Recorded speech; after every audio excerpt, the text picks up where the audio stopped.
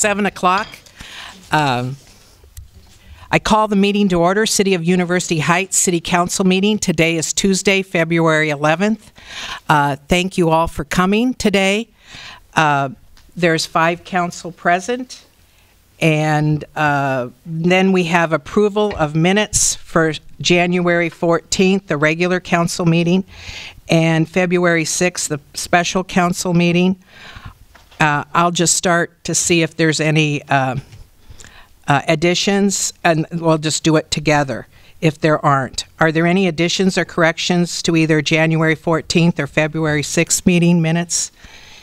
Hearing none, the minutes are approved for both meetings by unanimous consent.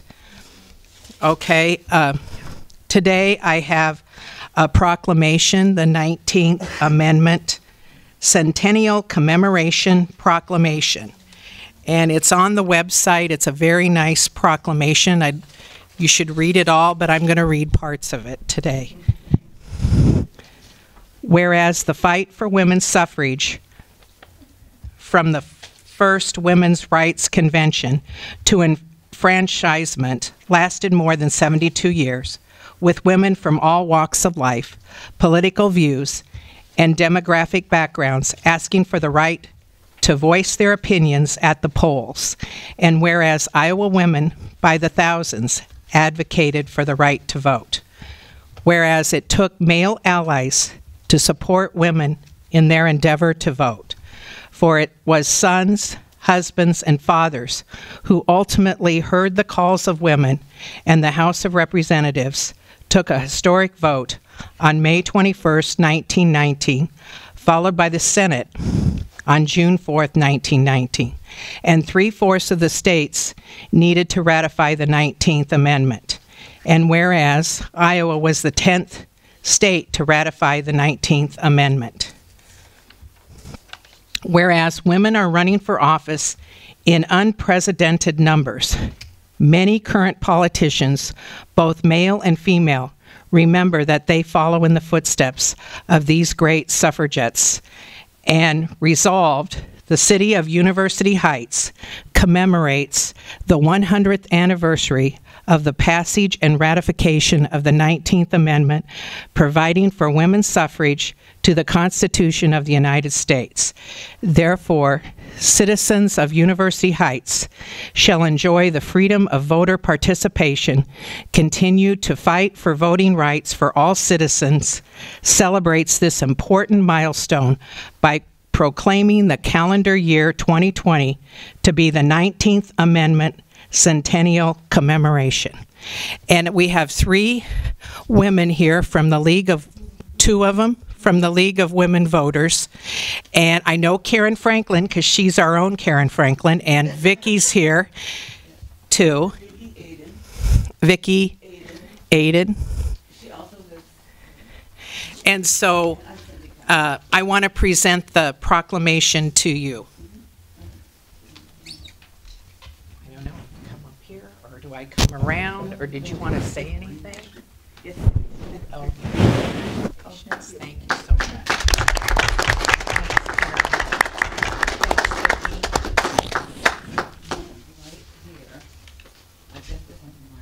Good. Usually need a mic, so. Are you Cindy? I am. Hi, Cindy. Yeah. Cindy Conger. Yes. Well, we'll see what, yeah, hello. On behalf of the 19th Amendment Centennial Commemoration, 50/50 and 2020, the Iowa Women's Foundation, and the League of Women Voters of Johnson County, we thank the City of University Heights for passing this proclamation. After 100 years of struggle, the ratification of the 19th Amendment in 1920 was and is a monumental achievement, one that merits attention, education, and promotion throughout Iowa and the nation. The gains, hard-won. The status today, not done. The future is calling to help learn from the past. The City of University Heights has heard this call and answered. Thanks. Thank you so much. Yeah. Thank you for coming. Okay, and now we have public input time.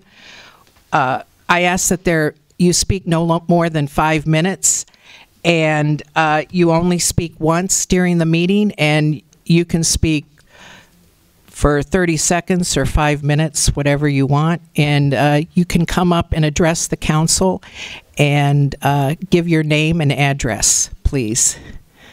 Thank you for coming, and who'd like to speak tonight? Okay, well, thank you. Good evening, council members. I'm Kyle Vogel. I know some of you I don't, but I am the president and managing broker of Keystone Property Management in Iowa City. I am also on the Greater Iowa City Apartment Association Board of Directors. I'm here tonight representing both parties.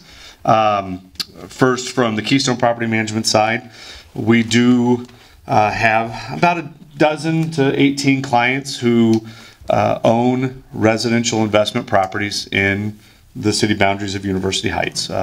Some of those at Grandview Court condominiums, and some of those single-family homes, Melrose, Highland, Kozer in the area as well.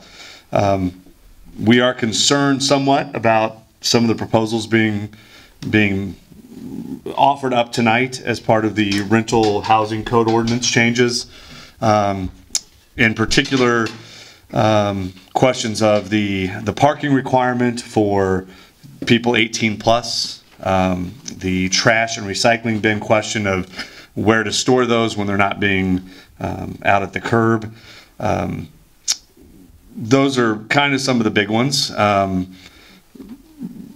Part of our issue comes with the fact that this is not being equally applied to all members and owners in University Heights. This is obviously something that is directed at rental properties, at investment properties, and at those people who rent property in University Heights, who either can't afford a home on their own or they're here in a temporary time frame for school or work or for whatever purpose. It is unfair to focus and single out a group of people that have done nothing wrong aside from not being homeowners. You can drive around today in University Heights, which I did for about an hour this afternoon, and you can find numerous homeowners on Melrose Court and Olive Court and Lemur Court and Highland and Grand who don't have garages, only have carports, that don't have a place to store their trash and recycling. Those people, their cans are still going to be out week long as homeowners, whereas the rental properties 3 doors down or the investment properties around the corner, have to drag their cans all the way around to the back of their house because they don't have a garage or they don't have a place to put it in a garage. Same way with the long driveways, the 18 plus. In 2007, Ames Rental Property Association versus City of Ames had a court case, and one of the arguments there was families today, especially ones with teenagers, are just as likely as a group of unrelated persons to have numerous vehicles parked outside their home. In fact, in a college community, students, the unrelated persons most targeted by ordinances such as these, are more likely to rely on alternative means of transportation, public transportation, foot, or bicycle than a vehicle. Manifestly restricting single-family housing based generally on legal relationships between its inhabitants bear no reasonable relation to the goals of reducing parking and traffic problems, controlling population density, and preventing noise and disturbance. This was the 2007 case that originally started off the argument about unrelated people, but part of that argument was parking regulations used as zoning ordinances, once again, to target rental properties unequally and unfairly against the basis of homeowners in the same area. I'd like to point you to the city of Iowa City. For example, their beautification program. One of the agreements we made with the city when we discussed that original program was that it was evenly applied to all homes and all homeowners, and that's what Iowa City has done. Iowa City does not go out and just cite rental properties for tall grass or for trash cans not on the side of the house or for, if you're a homeowner, you have to abide by the same rules that the city asks investor properties and investor owners to do. And I guess that's kind of where I'm coming from today, where, you know, you are looking, my owners, my clients are looking at, you know, building enclosures around dumpsters or that kind of thing. That's, you know, are looking at outlays of $300, $400 for that kind of stuff for properties that takes. Also need, I guess, kind of want to talk about the interconnectivity of smoke detectors. And there's another one where if it's a safety issue, it should be to everybody. Everybody in the city should have interconnected smoke alarms, whether they be wireless or not. To ask an investor owner who's already on a margin to spend anywhere from $400 to $700 for 10 smoke detectors and a carbon monoxide, because that's what they are. They're anywhere from $40 to $50 a piece for the interconnected wireless, is a burden you're asking a subset of individuals. You have 30 seconds. A subset of individuals in this town to pony up for that you're not asking everybody to do. And it's not fair. It's not fair to, once again, single out a group of people who do pay property taxes, who do add to the betterment of this community, but do feel like they're being targeted in this case. So thank you for your time and thank you for consideration. Thank you, Mr. Vogel. Would anyone else like to speak to the council?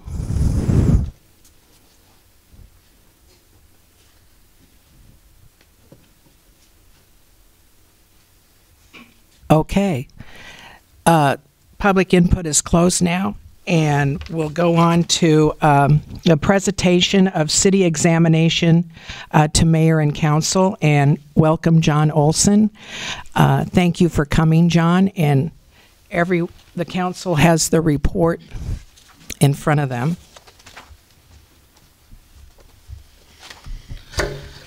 Thank you, Mayor, and good evening to everybody.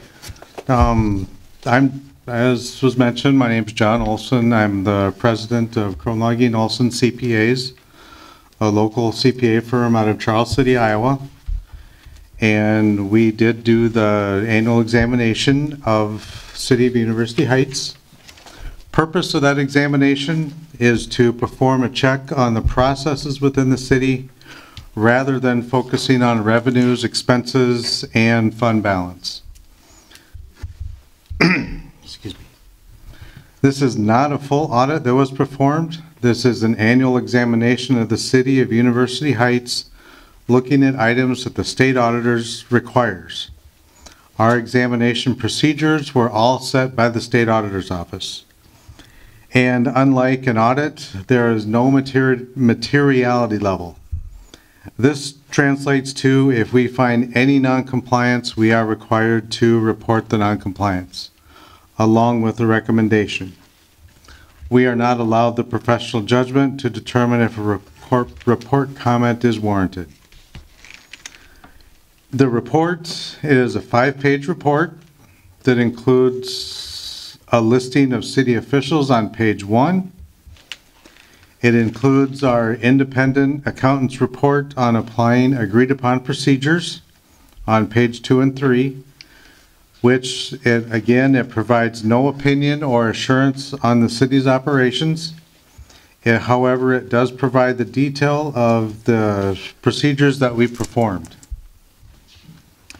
The last couple pages are detailed recommendations, and these are minor non-compliance issues that we had noted.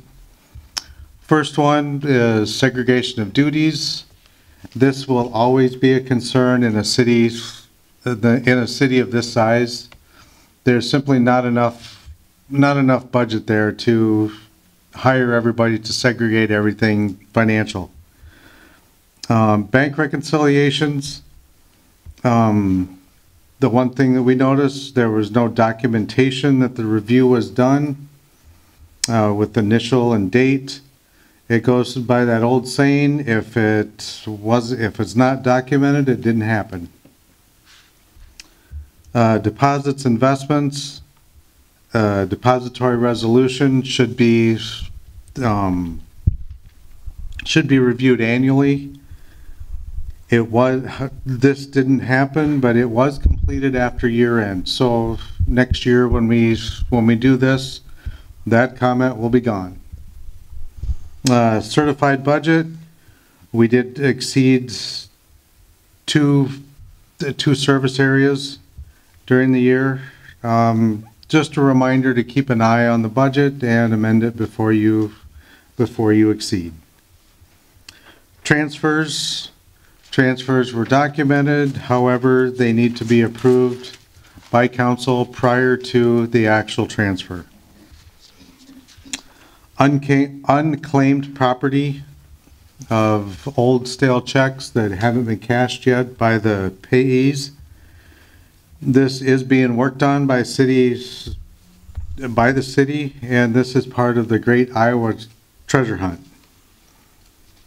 And we did notice part of our procedures was to verify that the wages were being paid, everybody's wages were being paid what was approved. And we noticed there was one employee whose salary was $1,000 more than what it was. We know it's a typographical error, but there again, we don't get any judgment when we do these. It's either compliance or non-compliance. And basically just have somebody else, could be council member, Lori brought up the question to me yesterday about who would be a good person to do that? Well, Chris or anybody that just double checks the amounts would be fine. And that has been corrected. Could it be two people, not the same person all the time? Yeah. I mean, you know, if somebody, it could be me and maybe the finance chair. Yes. Whoever's available. All council members would be, it doesn't matter who, it's just a matter of, did the check get done? Okay, so it doesn't matter the number. No, it doesn't matter same the person. number Thank you. of people that look at it, just as long as somebody does. And as I was explaining to Lori, yes, it was a typographical error, but the fact that I posed the question, would it have been found? And it probably would have gotten found after the year end when they were putting in the new salaries for the next year. That's probably when it would have been discovered. So it's just a good control to review those things ahead of time, just as a double check. Mm-hmm. And I would like to thank city personnel for their assistance during our examination. It went real smooth this year. It went really good. Any questions? You answered mine. I was wondering about that. Thank you. Yeah. Any other questions? Okay. Well, John, I know you have a couple-hour drive, and if we have any other questions, we can always contact you. Yes, either by phone, email, Right. or you can make the trip up to Charles City if you want to. Okay. In the winter. Thank you, everybody. Thank you, John.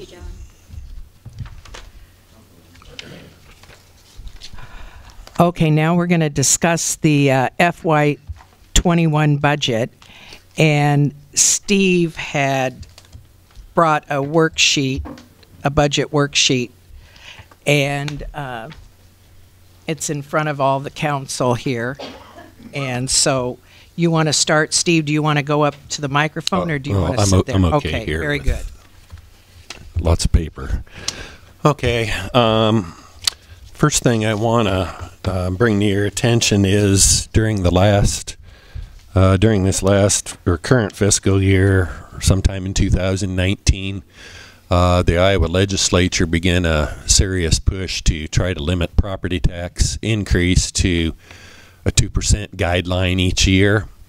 And so in regards to that, we have a new process that we have to do. I sent this out today. This is the notice of public hearing on the maximum property tax levy. What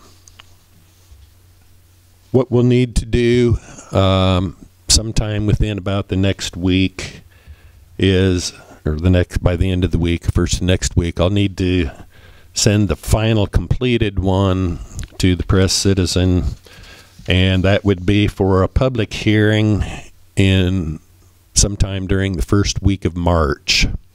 Right, I put that in my mayor's report. You probably saw that. Should be either be March 3rd, 4th, or 5th to meet the publication deadlines. Mm-hmm.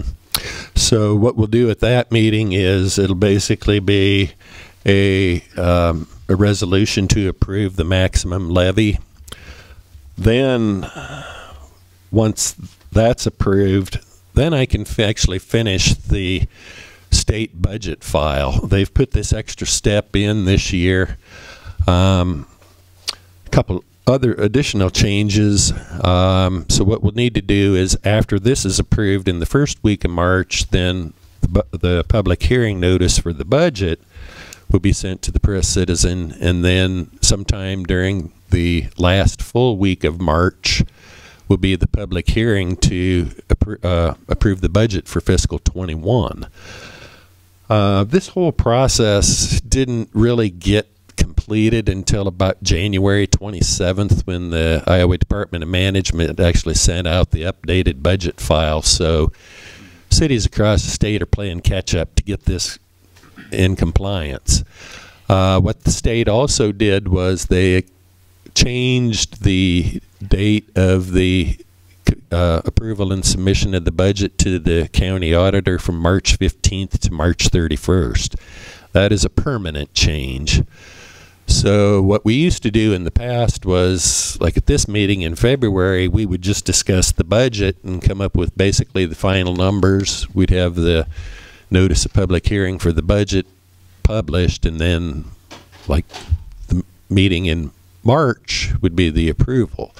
Now we have this extra form and about 2 extra meetings. So just one thing to keep in mind, we may have to next year take a look at what dates we want to do these hearings and stuff. We're playing catch up here, so we're trying to get everything fitted in about 60 days, both to meet the publication rules and public hearing rules. So anyway, that's the long and short of that change. That 2%, the 2% is not a mandatory amount, but it's highly recommended under the assumption that if there's no significant changes of any sort during the year, the budget shouldn't, or the property taxes should not go up any more than 2%. I've seen other publications from other cities lately that are publishing the levy notice. Johnson County was in the paper the other day. Let's see, I saw in the Gazette there were a few up around Cedar Rapids. Most of those communities are all exceeding the 2%. In order to exceed the 2%, the city or the county or whatever basically needs to have a justification as to why the property tax went up more than 2%.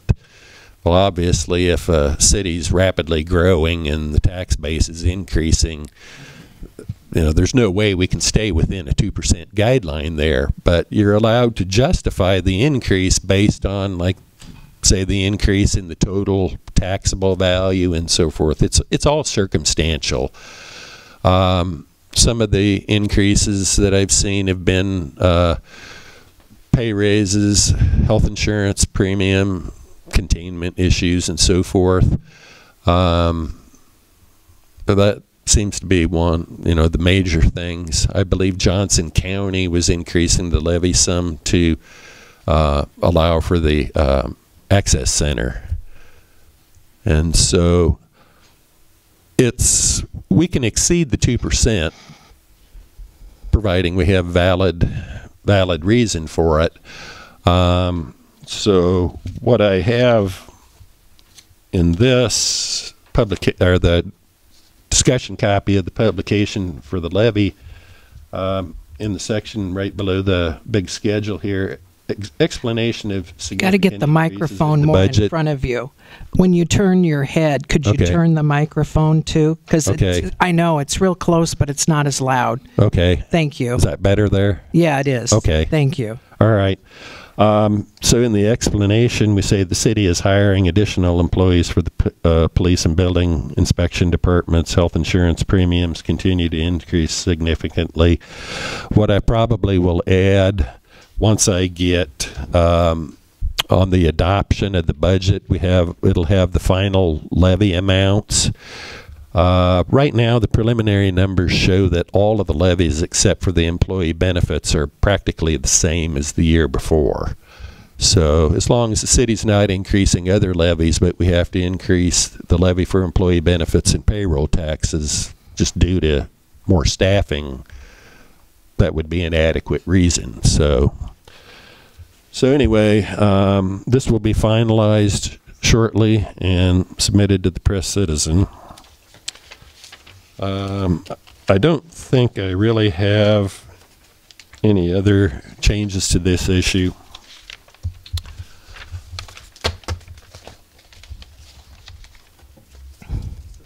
Okay, moving on to the 10-page budget worksheet.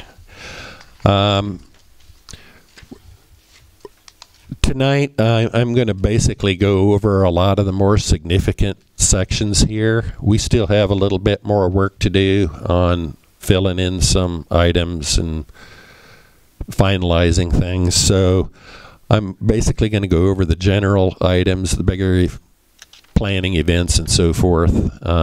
Some comments about some new things here. So starting on page 1, this is the revenues. The first section is the property taxes. That's expected to increase maybe about 35,000 or something like that for the year. Okay, going down to the next section, other city taxes, the hotel motel tax.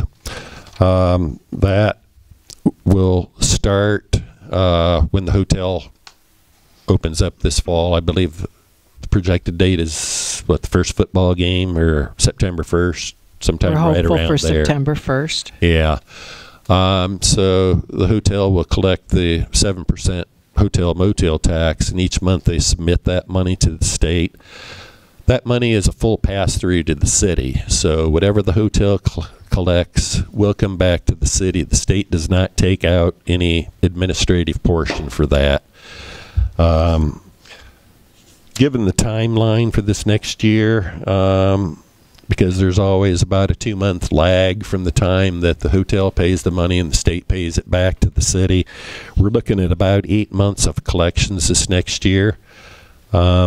Based on information for potential room, whatever they call it, room occupancy rate, I believe was running at like 75 to 80% overall.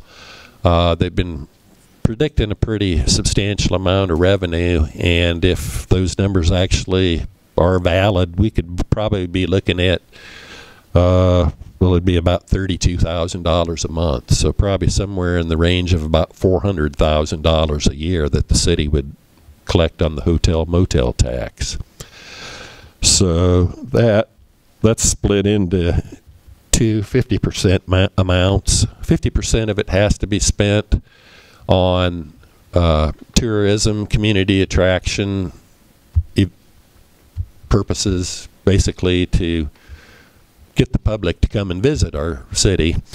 The other half is subjective to the city needs. So that's why I have $256,000 split into the two $128,000 numbers there. There is, further down in the expenses, I did an offset for the expenditures. That's just to show that at some point in time we'll be spending that money. There's going to be a time lag. City's obviously going to collect a lot of the tax up front until the expenditures start. So anyway, what we'll do on the books is we'll actually have a new fund created for the hotel motel tax that we can actually keep track cumulatively what's been collected, what's been spent, and I'll work with Lori on that and help her get that set up on the general ledger so she's got that. So Can I ask do you want us to wait until Steve is done before we ask questions, or ask questions during his presentation? If it's on this page, Yeah. if it's on this page, you can ask questions. So an occupancy at 75%, was that the developer's estimate, or was that our estimate? And where did that come from? It's the developer's estimate from Right. Performa. Okay, so developers tend to they take the best year they've ever had and project it endlessly into the future. Mm-hmm. And that seems to be optimistic to me when the market right now is like 50% occupancy. So I would suggest that, maybe we go about 60% and Well, a little more conservative. The Performa is for the investors and the banker, and they're Yeah, conservative. and it's based on what the appraiser said, and yeah, I think we could be a I little, think it's little a bit more conservative conservative number. I think it is a At conservative. 75%, that's a hell of a lot better than the rest of the market, though. And at 60%, that's a conservative, reasonable number, I think. I mean, Well, I've appraised a I lot think of we hotels. should use this number I- because I I think it will disagree. be better. Yeah, than it that. looks good, but I think that I disagree. That's my comment. I see.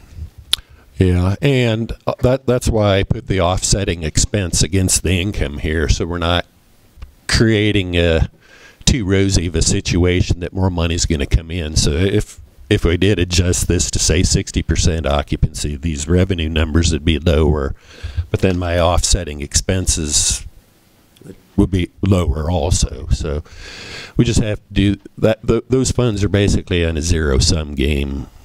You collect it and you spend it. So, Thanks, Steve. let's see. A lot of the other revenues are pretty similar, like road use tax, rental permits, building permits, and so forth.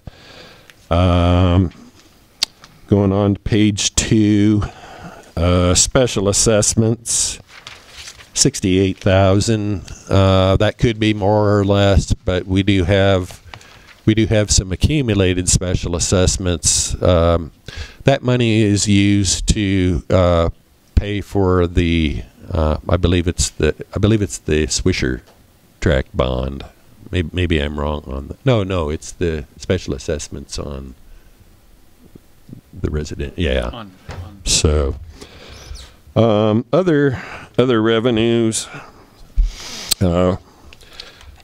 This part for the rest of the page, and then to the top of the third page, these are going to be the significant capital projects we have coming up.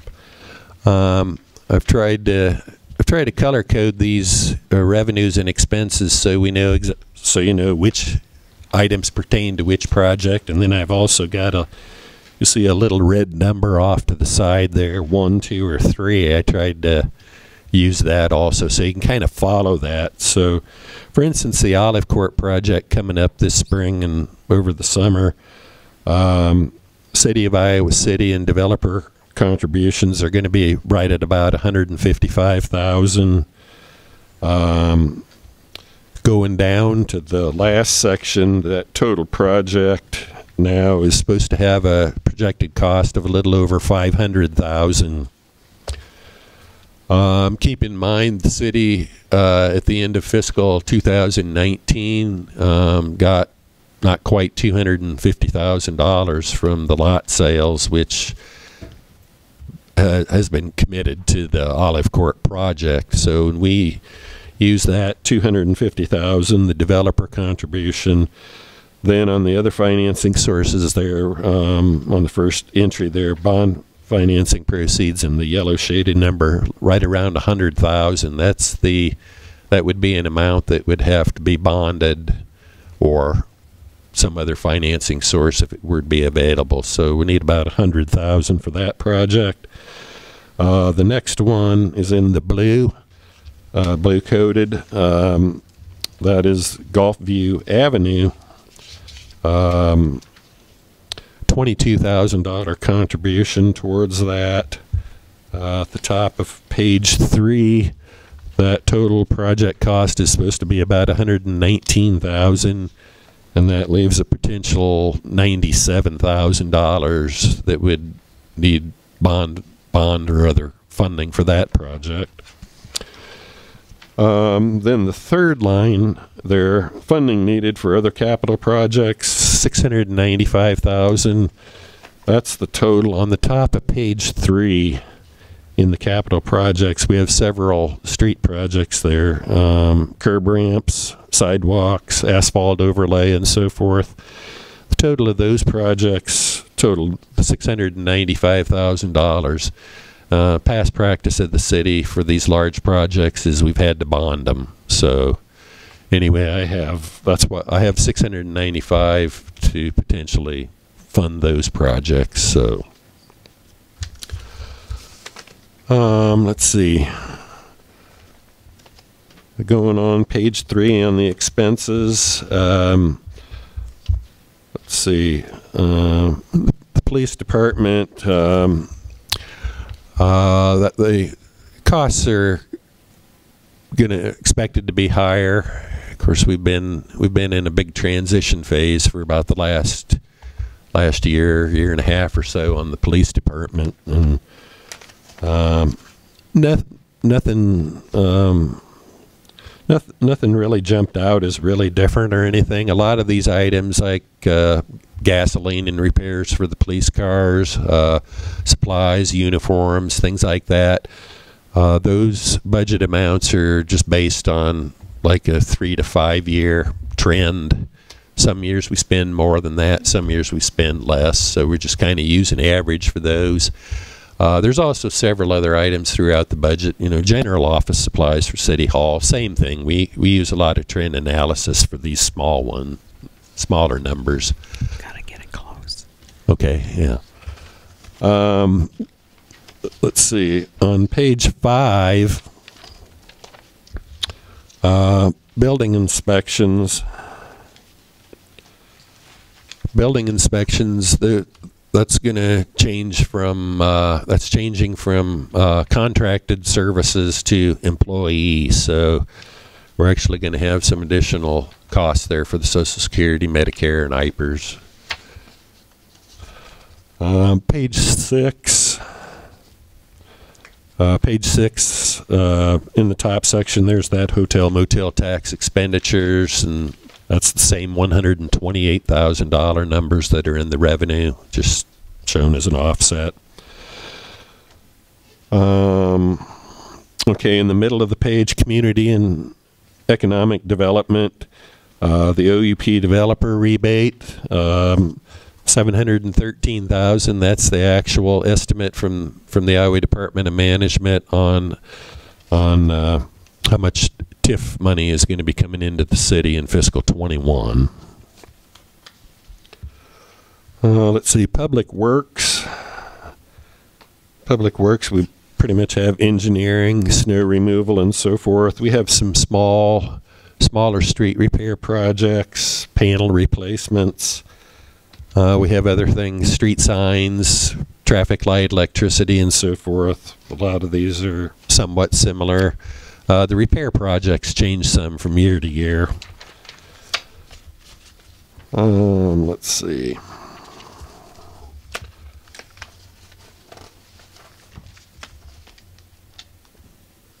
Okay, in the bottom of page 9 is the debt service.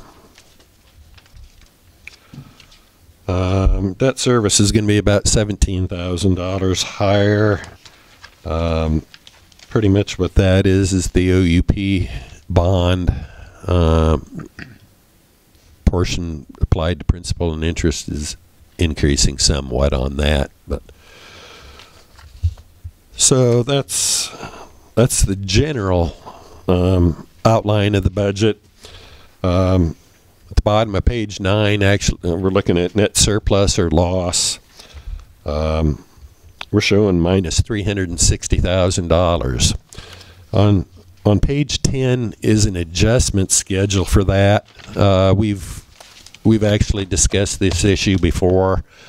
Out of this $360,000 loss, $68,870 is what the actual debt servicing.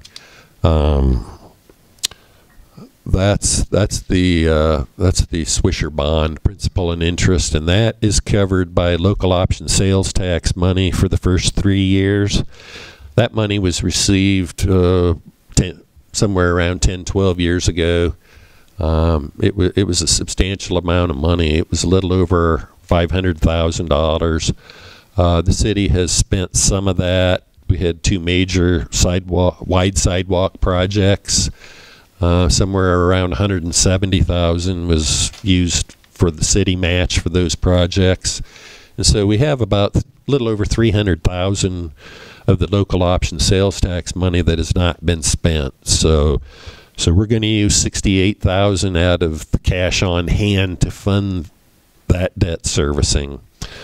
And then the last item, the fiscal 19 proceeds. This was for the proceeds from the Olive Court lots. It's still in the bank, and that's going to be used for the project completion. So this number that says loss, when we look at this big loss number, that's really not a loss. That's just net cash outflow. We got to remember, last year we had quite a surplus last year because we got that big $250,000 check right at the end of the year. So we weren't expecting that, and there were a few other. That was factors. the Olive Court houses. Yeah, right. So actually, when we adjust for the cash on hand to fund these things, we're really about $45,000 short altogether. So we have about 2 weeks to try to whittle this down to get this bottom number close to break even, close to zero. Because with the process, with the maximum levy and everything, we have a little bit of time yet to figure out the final adjustments. So we'll want to try to get these final adjustments done within the next 2 weeks. So when I come back on the first week of March, I'll have a final version of this, which will basically be used once the levy is approved. Then I can get the budget file publication sent to the newspaper. So we'll have a couple of weeks to get this finalized and fill in the blanks. We have a few things that have come up since I printed this. Some possible expense or revenue adjustments here. We may be looking at cutting back some of the expenses. They may not be necessary this year. We could trim a little bit. The city also could possibly be selling some of those oldest police cars. So we have some potential to cut this $45,000 loss significantly, but we're still going to probably have to do a little bit tweaking on some of these numbers. And so that Bobby and I were talking to Troy about that. Troy, could you give an idea of what the value of the police cars are, or what do you think we can get for them? We have three. The sale. We have 3 old vehicles. One of them isn't very old, actually, at all. The vehicle that Chris Lyons entered into a government purchase agreement, or the city did. It's not a lease. It's actually a government purchase agreement. Our amount that we owe on that is just under $20,000. I've been dealing with Carl's. They're an emergency vehicles distributor out of the Des Moines area, and they have a potential buyer in the Des Moines area for that vehicle. So that's going to be pretty much zero sum, even though we should get $20,000 to $25,000 for it. We do owe $20,000 on it. I see. So potentially a net of $5,000 there. The other 2 old patrol vehicles, together, they are worth probably about $13,000 based on Sylvia had suggested when she was still on council, disposing of them through government online auction. I worked with Carl's, and while they were aware of the one that she suggested, they were more familiar with another. But based on what current values are on those and what similar vehicles have sold for within the last 30 to 60 days, we're looking at probably $13,000 for those two vehicles. So 13 for our marked patrol units and potentially 5,000 above what we owe on the third vehicle. Okay, thank you. Mm-hmm. So 18. And then Bobby and I have been looking through this with Steve Cool, and I think there's some places that we haven't discussed. Do you want to say anything, Bobby? Microphone. Hello? Can you repeat that? You know, I mean, we can go back and look through at making cuts. Yeah, I don't know that there's anything else I really have to add. I mean, like Steve said, in the next couple of weeks, we got to try to trim it down a little bit. So we got to figure out where that comes from. I'm confused. Did I read this right, Steve, that we've got $500,000 in our sweep account? More than No, that. there's no specific amount that needs to be in any bank. No, I'm account. just asking if we've got that It's much in there yeah, now. like for the cash reserve and Yeah. so forth. Yeah. And we've got another 500,000 in CDs coming due by the end of April. So, I mean, you know, we've got they have to be prudently invested according to the language on that. So, or retained. or used for the citizens of University Heights. I mean, either, you know, spent on amenities or reduced taxes or something like that. Yeah. Correct. So yeah. we've got $1 million coming in by the end of April, and we're talking about finding other ways to trim the budget. And we owe like 10% of our bonding capacity, and in Iowa City's at 30%. And I don't want to hold Coralville as an example, but they're at 90%. I mean, it sounds to me like we're doing pretty well. Oh yeah. Okay. And Most cities I've seen But aren't as low as 10%. yeah. Or larger or have as communities. much cash on hand as we've got on hand. Right. Yeah. Yeah, and so there has to seems be irresponsible to let that cash continue to build up. Either we could pay off some bonding or whatnot, but I'm not worried about $48,000, being in the hole when we've got that much cash sitting around, right? right as long as there's the available funds, because right now I don't remember what the total was. The city currently has like 1.3 million. I think it was something. 1.3. Yeah. I think it was 1.3, 1.2 or 1.3. Yeah. So anyway, the Iowa League of Cities recommends that for a cash reserve that be equal to 3 months or 25% of the annual budget. So our monthly expenses are about $50,000 a month. Didn't we figure that? On page 2 on the worksheet here, the total revenue before the bond proceeds there is $2.4 million.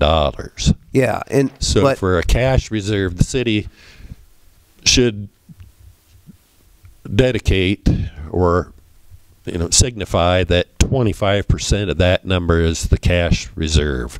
Okay, so so 600,000 would be the cash reserve. Yeah, and we still got 400,000 over that. right. But but also there's 300,000 of local option sales tax money that's still in the bank account. Is that?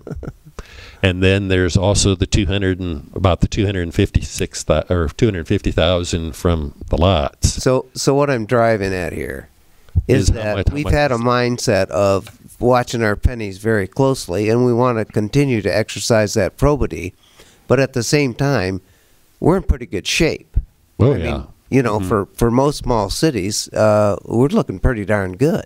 Yeah. Isn't that right? Oh, yeah. And I mean, for the challenges that we have, limited sources of revenue to pay for additional things. Yeah, we do okay. quite well on it. So anyway, out of out of the total cash, say it's 1.3 million. When we take our cash reserve plus the local option money and the bond money or the lot money, that's like 1.1 million. So we really only have about 200,000 left over that's available for unrestricted use.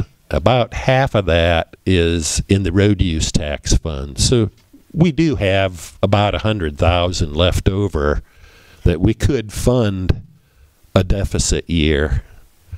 Okay. What we don't want to do is put the fund in a net deficit I get it. position. So I get it. And right. you know, my thinking is reserves are usually a function of expenses. And if expenses are running $50,000 a month, then one way of looking at it is a reserve would be 3 times that, or $150,000 instead of $600,000. So if it's somewhere in between that, I feel pretty comfortable, I guess. You know, I don't think it has to be $600,000, and I think we ought to have a line that shows reserves. Yeah, and You know? that 25% figure from the Iowa League of Cities is just a general recommendation. Some cities have other challenges than other cities. Some have less. So I've seen cash reserves generally like between 2 and 4 months, just depending. It's all circumstantial, partly to determine that. Yeah, So. and Steve, help remind me of the history of the year we lived through the state freeze legislation. How many years ago was that? And if we didn't have reserves, we would have been in deep trouble. And I always You realize I'm not remember not that. suggesting So, Steve, that. you know, do you remember a little more? Yeah, there was a time, it was quite a while back, but what happened was the legislature just froze a city's ability to raise property taxes. The University Heights City Council had historically been, you know, pretty prudent, but didn't have a lot of reserves on hand because, you know, they didn't see a reason to, you know, generate tax just to save it. But then they had some expenditures coming up, and they were sort of the victim of their historical prudence, you might say, because they needed money. Their tax rate was really low, and they couldn't increase it for, I think it was 4 years. We can't hear you. Yeah. They It was a didn't. long- Steve just said they didn't increase it for 4 years. That freeze was on for 4 years. I think it was. Yeah, it was a tough time. And if we remember that, it's like, So I we should like to have ke- 4 years. well, of they reserves? suggest I mean, come on. 25%, but we always have been more conservative than that. I know we're at 10%. That's pretty conservative, considering that interest rates are at 100-year lows. There might be something that we could do with that money, maybe accelerate some of the road projects or something. But I just object to us feeling like we're living like refugees all the time. I don't think that's the case. Well, those are your words, not mine. That's right. Okay. They're on the record. So, anyway, we need to work on this almost 45,000, and then talk, you know, and maybe minus the 18,000 from possible car sales, 15 to 18,000 maybe, and work on that in the next couple weeks. And the other thing we need to do is set these March dates. And while Steve Cool's here, we need to set either March 3rd, March 4th, or March 5th for the public hearing for this maximum levy, property levy tax. And we can adjust the time, but we can, you know, say 7. I see this as maybe no longer than a 30-minute meeting, possibly less. And so March 3rd, 4th, and 5th, that's, is it Tuesday, Wednesday, Thursday? I know that works for Bobby. Yeah, that's good. And it works for me. They work for you? Great. Yeah, yes for Lisa. And I know. And how about you, Doug? I think I'm available all 3 days, yes. And Steve, Chris, you're good. And Casey, we're kind of looking at the 3rd just because it's a Tuesday. That's fine. I mean, is going to be at 7 o'clock? I've got a commitment at 5 o'clock at St. Luke's. So Okay, so 7 o'clock is good? that'd be good. Okay, 7 o'clock on March 3rd. Okay. Tuesday, March 3rd.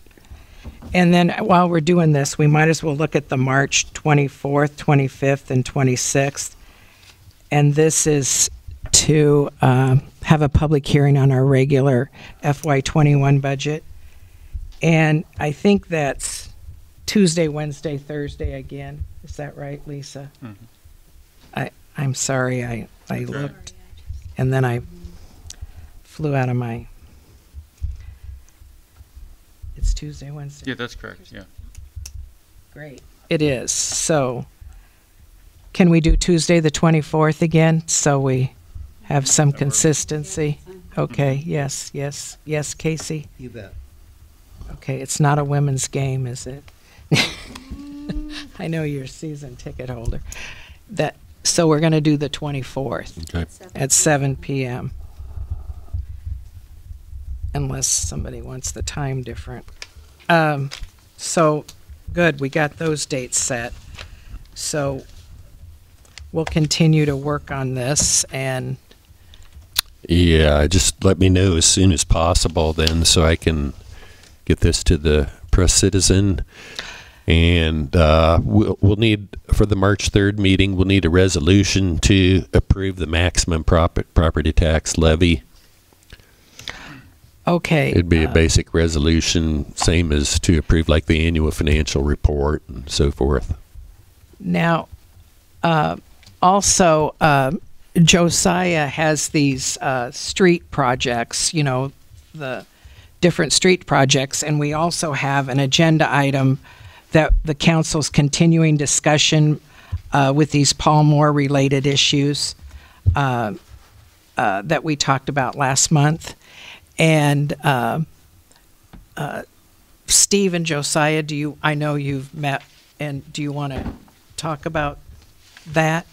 Maybe start with Josiah, maybe, because Josiah, you finalized those figures, and I want to know in the projects that you have listed, which ones if you recommend one and why, or...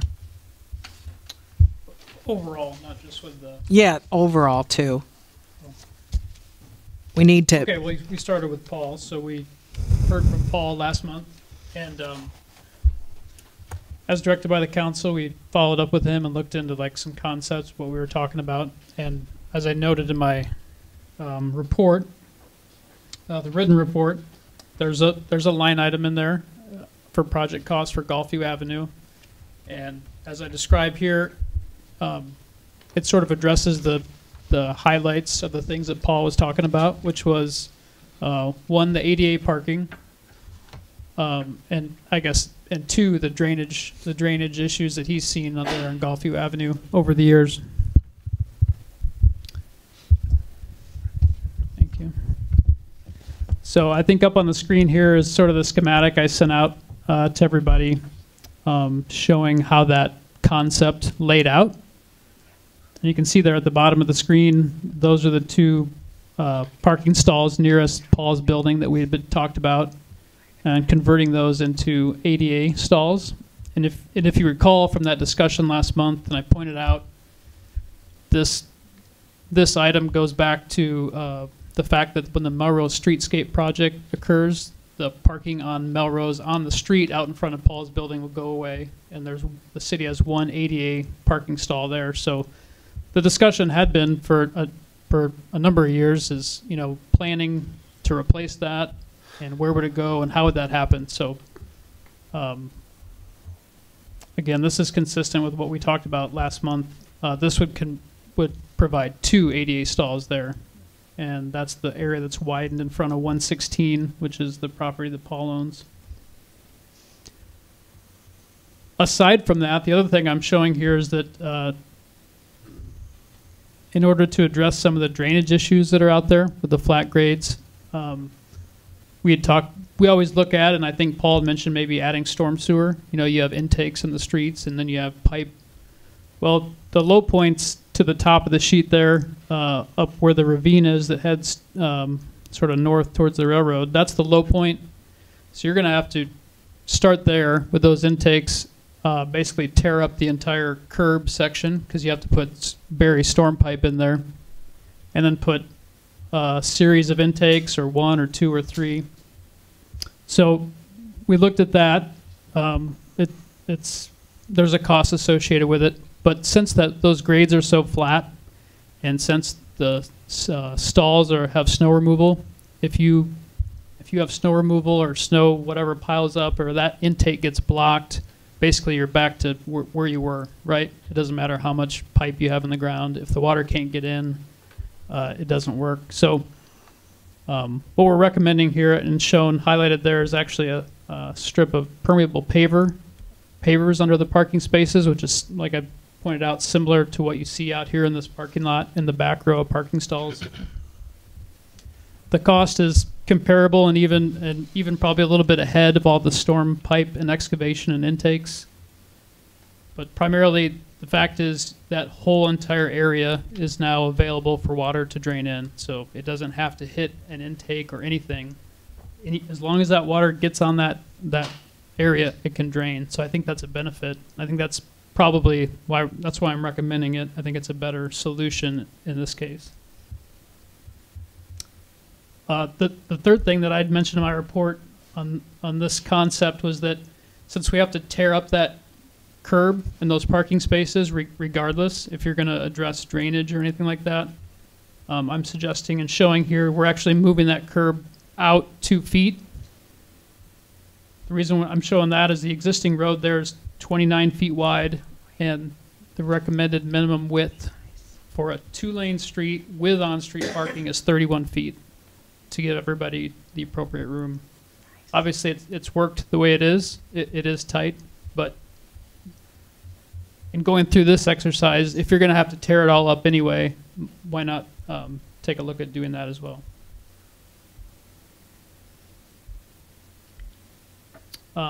So, I guess, are there any questions about this? I guess I have a question. Is there any concern about the permeable surface and snow removal and, longevity, that type of thing, versus a hard surface and storm drains? I've not heard that concern. I mean, there's been a lot of, there's permeable paver streets, obviously, and full streets in towns, and a lot of parking spaces. So they've held up well. The materials are good for that sort of application. That was it. Yeah. So in that line item, all of that work you see there was estimated at like 119, and then obviously Paul had pointed out he'd be willing to contribute to certain components of those things, mostly around the ADA parking, and so it broke out those quantities or costs, and that was around 22,000 for that piece of it. So as you go through your budget consideration and your projects list, that project is this, which is tied to Paul's addressing of the council last month.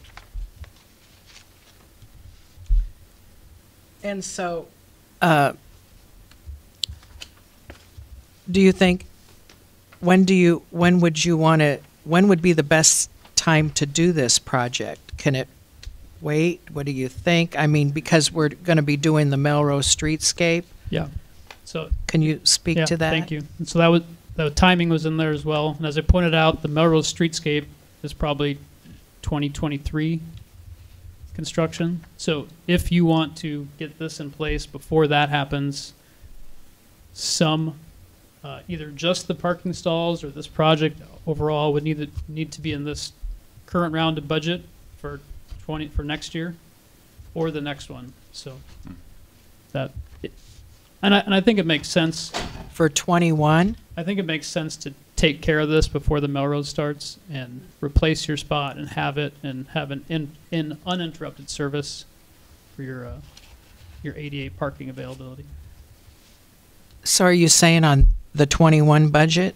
Is that what you're saying? This one we're going through right now. Yes. It should be 2021. 20 and 21. Yeah, I always have to say both. June 1st, so 2020. If you wanted to include it in the budget cycle you're going through right now, it could be designed and constructed in 2021. Or you could push it off to the next cycle and construct it in 2022. And I think both of those would get this done before the Melrose one starts getting torn up. Gotcha. Steve, you want to have the council decide on which projects they want to do before we finalize. Yeah, because before March, correct? right, because on the capital projects we have, in addition to the Gulfview Avenue, we have 6 other ones that how we've always done the budget is put the capital projects together as a wish list, and then depending on where we're at, we've started tossing them out, delay them, you know, for future bond You want to talk funding about or those, so forth. Josiah, quickly? Sure.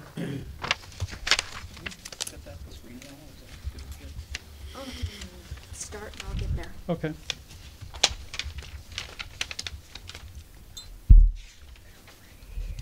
So here's the, thank you. Here's the map of the different locations of the projects that are listed in there for consideration. Number 1, Olive Court, that's a construction project. I know it's hard. Yep. This doesn't fit. So the second one's was number 2 was Oakcrest Avenue, and number 3 right above that in yellow was Highland Drive. That's a project to basically rehab those streets. Those are concrete streets with asphalt overlay that have been deteriorating quite a bit over the years, and so, and actually these are back from previous budget discussions. So Oakcrest Avenue, basically from Sunset down to Kosher, you're going to replace your asphalt surface similar to what we did on George Street a couple of years ago. There's also costs in there you have to adjust some of the people's driveways that touch the street when you mess with the street, but also to replace the storm sewer intakes. The storm sewer intakes there, some of them are in pretty bad shape and are starting to affect the street as well. So that project not only overlays the street, but addresses the storm intakes. And all the couple side streets that tie into Oakcrest, those are also getting in rough shape where the asphalt's wearing away. So this would basically clean all those intersections up as well. I've got a question, Josiah. We were talking about taking care of the curb at the same time that we address the ADA parking on Paul's project, and I'm wondering if we should be doing the sidewalk at the same time as the road, because it'll be less inconvenience for the property owners, I would think, and it would probably be a little bit cheaper that way because the contractor will already be set up. You're talking about number 5? The Oakcrest Avenue North, yeah. Yeah. Is that something that we'd gain anything by doing them together? Probably yes. Okay. Yeah. I mean, if anything, as you point out, just from the standpoint of disruption to residents, you know what I mean? Oh, yep. Yep. And usually it's a valid point too, that if you're there and it's in a bigger project, you'll get a better bid, maybe bid unit cost on that work. And rather that's than the one that's remobilizing. 76,000, Casey? Yeah, so maybe I should talk about that way. So 2 is the street, 5 is the proposed north side sidewalk. That, again, that's sort of comes out of the city's visioning report on where sidewalks were and what first priority sidewalks were and where they were missing. So that is the estimate. Right above that, number 3, Highland Drive, that's similar to Oakcrest, replacing the asphalt overlay through there. Some of the driveway aprons and trying to address some drainage issues that have been there for a long time on the north curb. And I've got another question for you. Those bus stops on Melrose Avenue, I was trying to I was coming up Melrose this morning at about 7:45, and the traffic was backed up all the way to the second entrance to Finkbine Golf Course. And I'm wondering if those bus stops would take any of the traffic off that or relieve some of the traffic. Do you have any opinion on that? Yeah, no. That's what I figured. Oh. Okay, thank you. Yeah. So I'll just keep going up the sheet there. So number 8, the Melrose bus stop. So those paved landings are not like a bus pull off like you see, but actually just where they let people out. They're letting them out into like the grass or the curb, or so it would provide a proper paved landing for people to be dropped off at. So would any of that be affected by the Melrose streetscape? Like, you did something like that in advance. Yeah, so there's two down there near the triangle shown, but really the distance between those sidewalks and the street there is just a couple feet. So it's basically just a matter of putting in 4 or 5 sidewalk panels there. So yes, technically, if you put them in, they'd have to be redone, but it's pretty minor. So, did you rank these? I mean, what do you recommend? What do you think? I mean, I know you think that probably before Melrose that Golfview needs to be done. I think that's a good idea, a good plan. Yeah. So that's one of the next 2 years. I think that taking care of Oakcrest would probably be my first priority, and then Highland. Now I know those are bigger numbers, so. You mean the can't do Oakcrest both- Street? Can't do both of the street projects at the same time. I'd probably lean Right. towards Oakcrest if we could, because that's a long stretch and it's highly traveled. And I guess that'd bring in the consideration that you brought up of, do we do the sidewalk at the same time, if that's what you want to do. And then after that, I think the rest of them, there's a couple, like the bus landings could be done fairly easily. And again, there's the ADA curb ramp projects on Sunset. But again, you're not on a timeline to get those done. So if you needed to delay those, that'd be fine as well. Probably be a good idea to do Oakcrest and then schools out. Correct. Yep. So we have 100,000 for the to do the Olive Court, which still the city has to cover, and then the city would cover 97,000 of Golfview.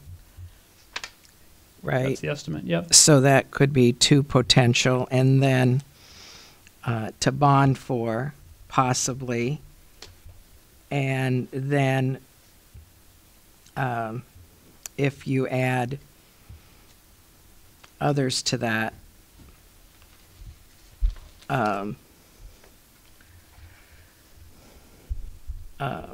you're talking, well, Oakcrest Avenue is 339,000 and the sidewalk is 75.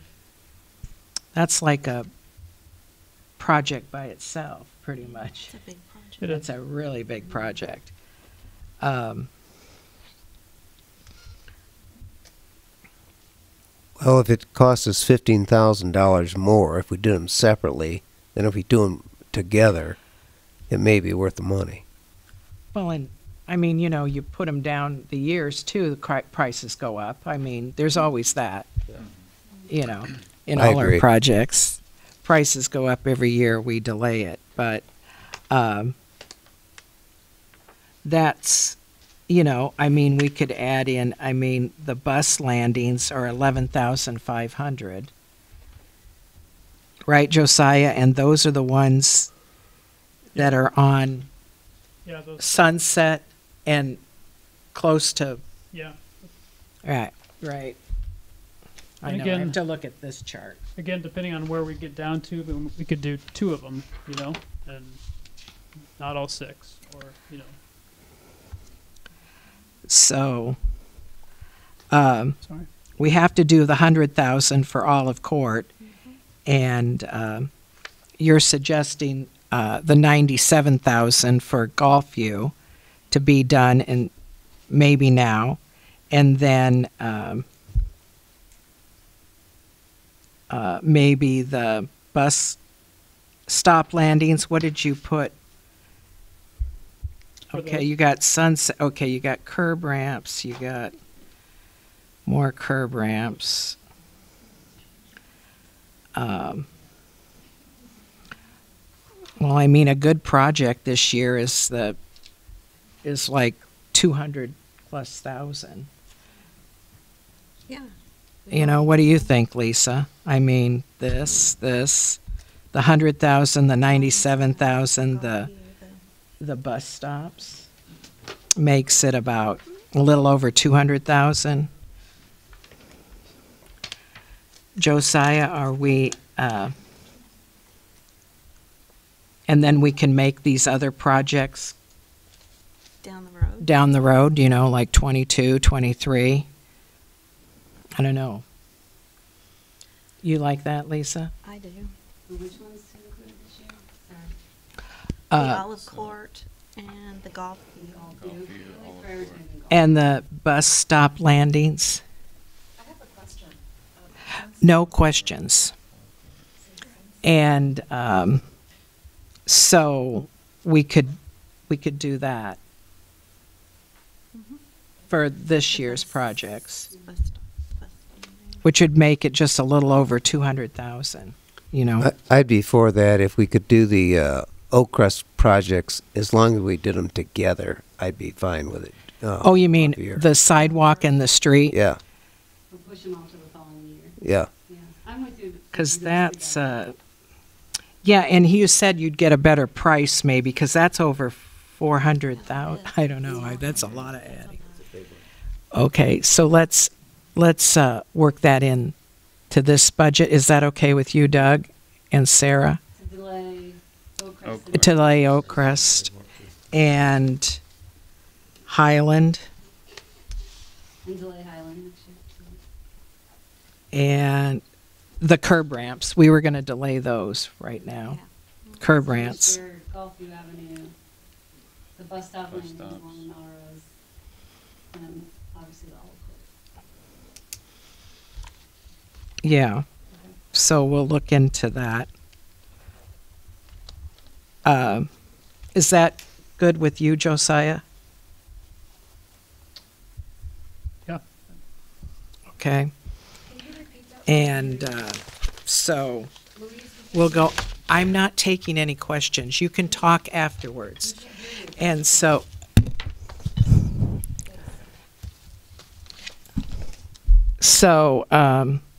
we'll put those projects. So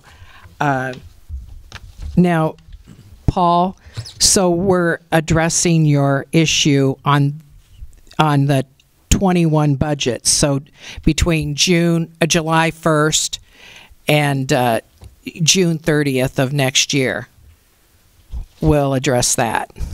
Okay? Yeah, you can, because you're on the agenda.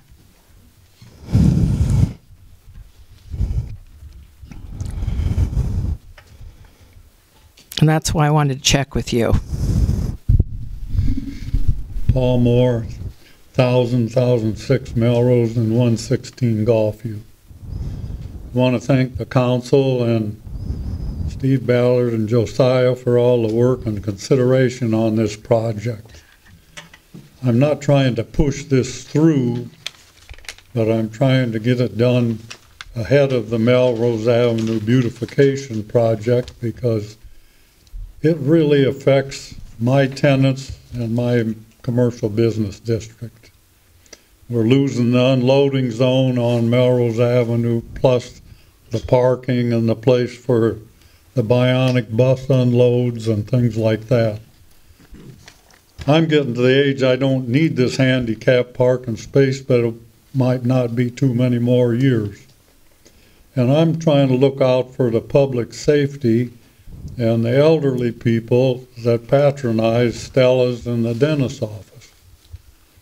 And so I'm not pushing this, and whenever it fits in the budget time-wise, if we can get it ahead of Melrose Avenue, I'm in favor of it.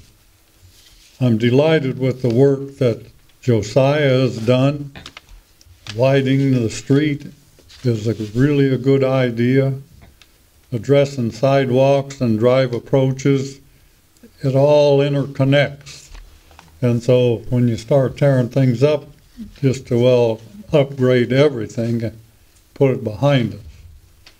Depending on the system, there's bonuses and negative things with everything. But the overall picture, we got to realize that typically for years we've had the fire department, the ambulance, and a Gator emergency vehicle park in front of 116 Gulfview. I cannot think of any other place where they have access to go 4 or 5 different directions out of that intersection. So I think that's very important for football games. We've got newer signs that were put up, no parking on football game days. I expect to honor that the same way with handicap. If you're starting to put handicap parking spaces all over University Heights, you're going to have a heck of a job. And so let the university and the athletic department address that problem. But as I say, I'm very much in favor of what drawings have come up in preliminary. I'm willing to pay the $22,000 or $25,000. It's to the benefit of my family and the business district. So thank you for your consideration. Thank you, Paul. Steve, you didn't have anything to add with that. Okay, so Steve, we'll get back to you too, and we have some projects that we want to do, the council wants to do. And so Bobby and I will get back to you in the next, couple weeks, and work on the monies. Yep, that'd be fine. Any other questions that you have for Nope, I don't have anything else. Okay, great. Thank you. Okay. Okay, I submitted my written mayor's report, and we have Jim Glasgow here tonight for the hotel project update. And I know Jim's got some pictures for us tonight. Thank you, Jim. Yep. Well, the pictures that you're going to look at were taken today. So this first one shows the view. This is on the railroad track side, and you're looking at 4 stories. So we're on fourth floor right now, and the ceiling of 4th is actually the floor of 5th. So we'll be up on 5th floor probably within a week or 2, and that's the last floor of the hotel. And then on top of that is the restaurant.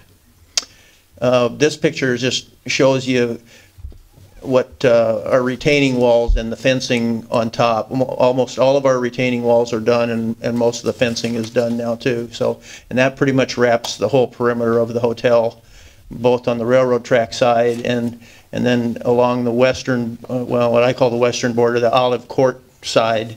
We've got a small retaining wall there that abuts the green space on that side, and that sidewalk that was there is that sidewalk right there is the 7-foot sidewalk that goes all the way out to Melrose, and it comes from kind of down where the red brick condominiums are. There's a set of stairs there, and then this one will go all along the railroad tracks all the way out to Melrose. That is that's a view looking at our garage entrance. So there's 30 spots underneath the hotel that are actually inside the building, and then so this kind of dips down, and you'll have an entrance going in, and then the smaller entrance is the exit coming out of the parking area. Now we do have, at this point, we have power into the building. That transformer right there is energized, so we have full power into the building now, and that was a fairly major step to get us to that point. This is looking at Olive Court side. And again, you'll see the 4 stories where the yellow on the bottom is actually the gymnasium area or the workout area, looking out over the patio area to the west. And there's another shot of that same side. Now this is inside the building. This is the entrance. When you walk in through the main entrance of the building, there's a 2-story atrium in there. So there'll be a balcony from the 2nd floor, kind of overlooking the 1st floor. This would actually be the lower restaurant area and the lobby area. Now this is up on 2nd floor, and this will just show you some of the steel framing. The whole building above the first 2 floors is going to be all steel construction like this. These are really heavy duty. It's structural steel framing, so all the next 4 floors will all be this type of construction. Now, the only reason I took this picture, this is actually on 4th floor, and you can see the Hawkeye emblem in the back. So that is the view from the corner, looking over at the stadium. So that's up on 4th floor. And this is 4th floor again, just looking down the hallway. So we actually have the part of 5th floor is started. If you look, the top of that is actually the 5th floor. And then that's the view from kind of looking at from the Melrose Bridge, looking down at the kind of it'd be the restaurant area, and shows we're up on 4th floor. So right now we're pretty happy with the way it's going. The guys are working 10, 12 hours a day, and we're trying to get this all under roof within the next month or 2. So, and the only thing I'd like to agree with Casey, though, I hope you be more conservative at least the first year when you budget things, because it does take a while to gear up and get out of the chute here. And I think this hotel is going to be the top dog in the whole area, but we have a lot of competition now. There's 4 or 5 new hotels opening up in downtown Iowa City, and Staybridge is going up in Coralville, which is another 100-unit hotel. So there's a lot of competition out there. But we're going to be aggressive, and we're going to be talking to everybody over at the university, and we've got the sports and the pharmacy and everybody over there, and we'll get them on board. But sometimes it does take a year to really gear up and get us up to where we want to be. So other than that, if the weather holds up, we'll be moving right along, I think. So we're still on for September 1. That's your goal? Well, I'll answer that question when we get the roof on. Okay. That'll give us a lot better idea where we're really are on schedule. So, but I know it's going pretty good. We're a few weeks behind where we thought we were going to be, but we've had a lot of ice and snow, so it's been a little tough. But thank you. Is there any questions for Jim? No. Thank you so much for bringing all the photos. We'll go on to Steve Smith is here from Johnson County Refuse, and he's been our contractor for 26 years. 1994, when I first came on council, I rode in your truck to look at what you did. Do you remember that, yeah, Steve? Like, how many council members rode in your truck? I mean, I rode in like 4 different. She come out and rode in when I was picking up the city of Tiffin, and we bounced back and forth from truck to truck. She's the only one that ever done. And then anyway, it was recommended then that year that we go with Johnson County Refuse. My very first year. We were both real young. We both, yeah. Both young and new to what we was doing. So anyways, my name is Steve Smith, Johnson County Refuse. Louise asked me to come tonight just to introduce myself and maybe talk about what we're doing and what we've been doing, I guess. So probably the biggest thing to talk about is, from my side, is that for 25 of the 26 years we had the same system, and last year, obviously you guys all know, you got the carts. Hopefully everybody likes them. That was a real big change for us, and we're doing it throughout all the cities we do. Seems to be working pretty good so far.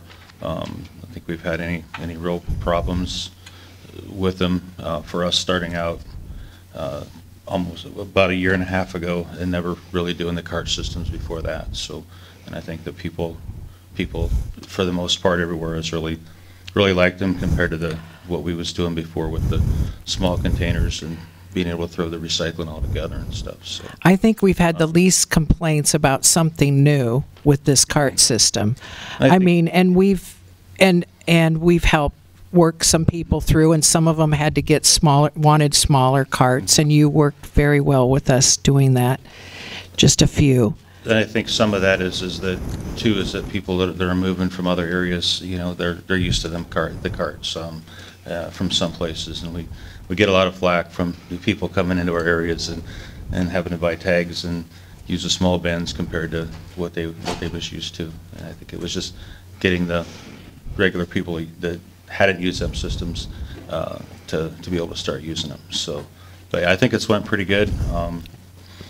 If anybody's got any questions, we also our compost program that we started several years ago. That's probably a place where we could probably use to if we need to promote anything is get the composting going a little better. We have about 50 carts, our residents that have compost carts, but we probably nobody really. A few people will put them out every week, and then a few are every couple weeks or 3 weeks or something like that, depending on how they fill. But that's probably an area, if we wanted to look at expanding something we're doing, is to get more people composting. So.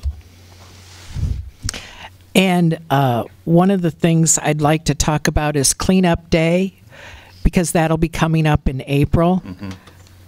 And you have to work us in with your other dates. Yeah, it's usually been either the second to the last Saturday in April or the last Saturday in April. Right. I think second to the last is usually like the 19, 20, 21. Yeah, I think we can go probably either one of those. And what's happened there is we've pretty much just supplied containers for it, and you guys have.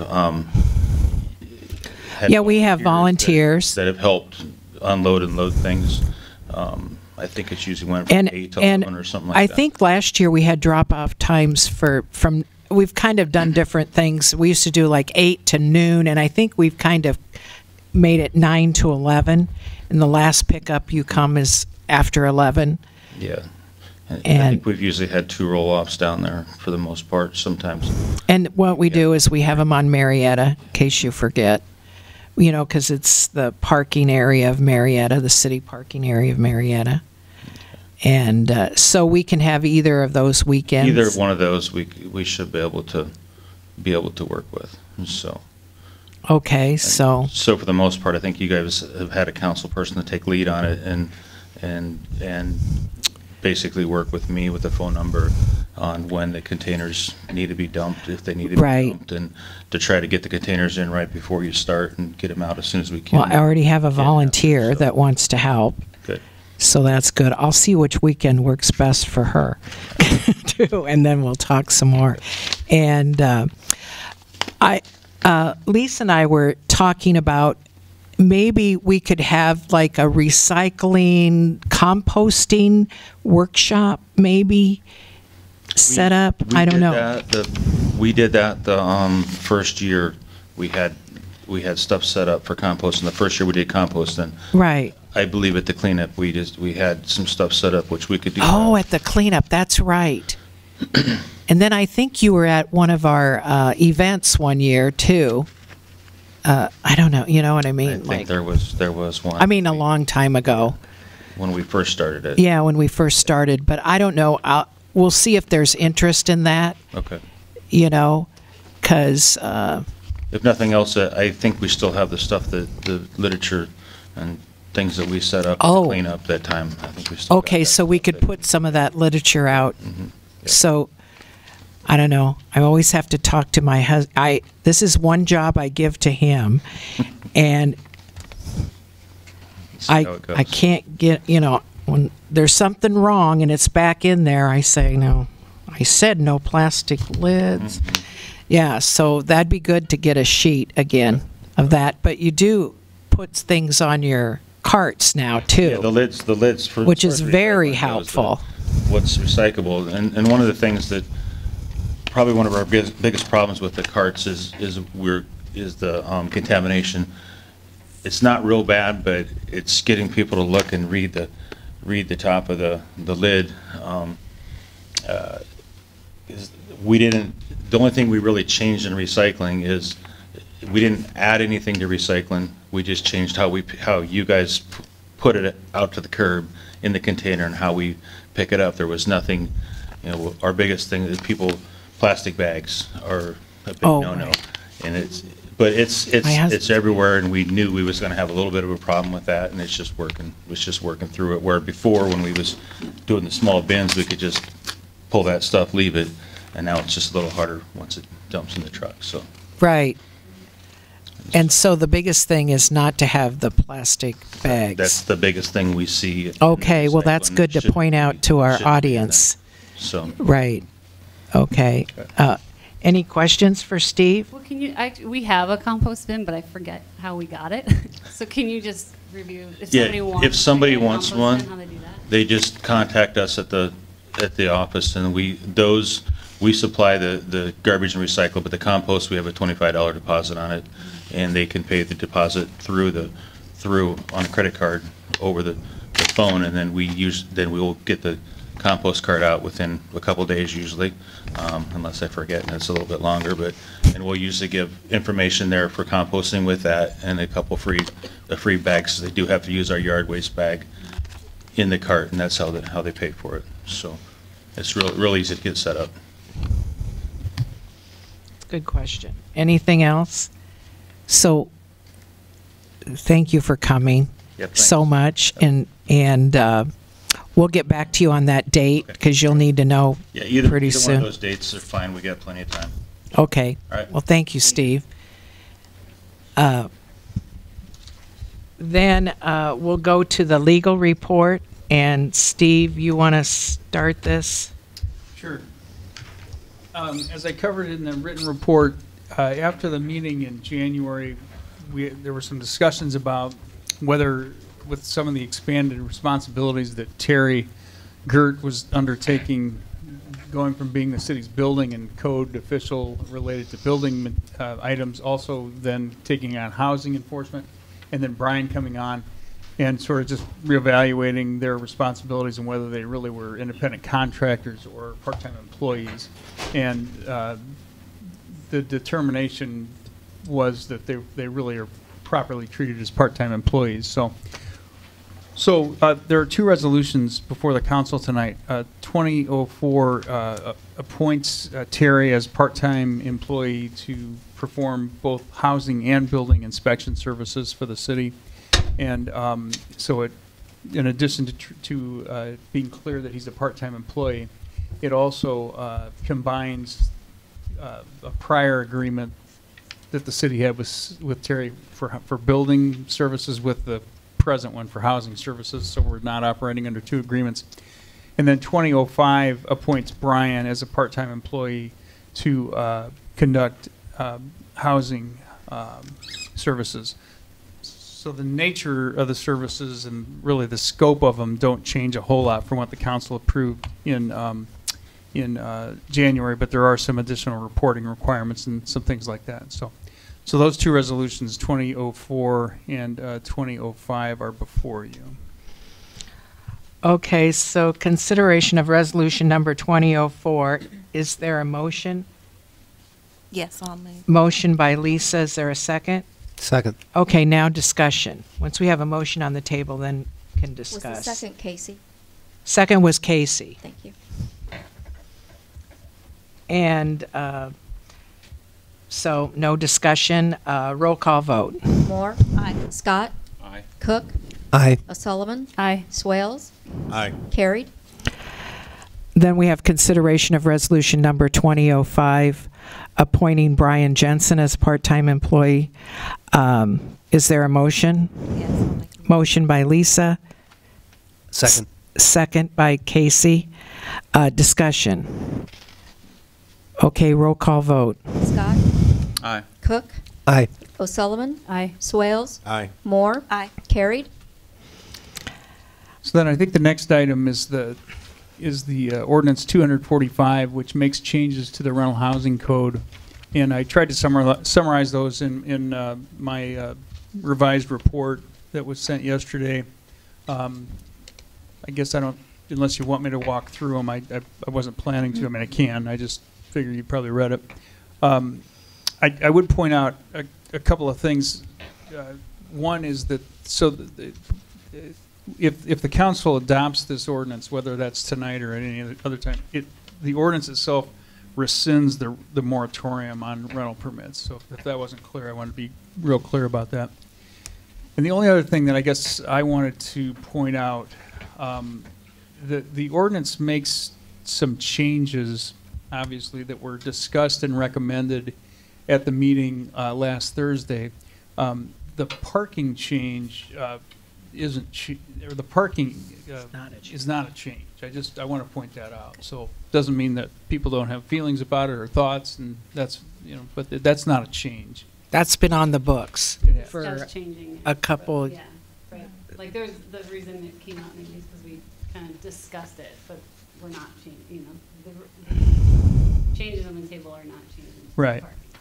Yeah, and I trust that you understood this, but there's the whole sea of red in the document I sent you was just cutting out all the stuff about the caps on rental permits. You can see that there was a lot of attention paid to that, and a lot of well, I guess it doesn't show the back and forth, but there was a lot of that.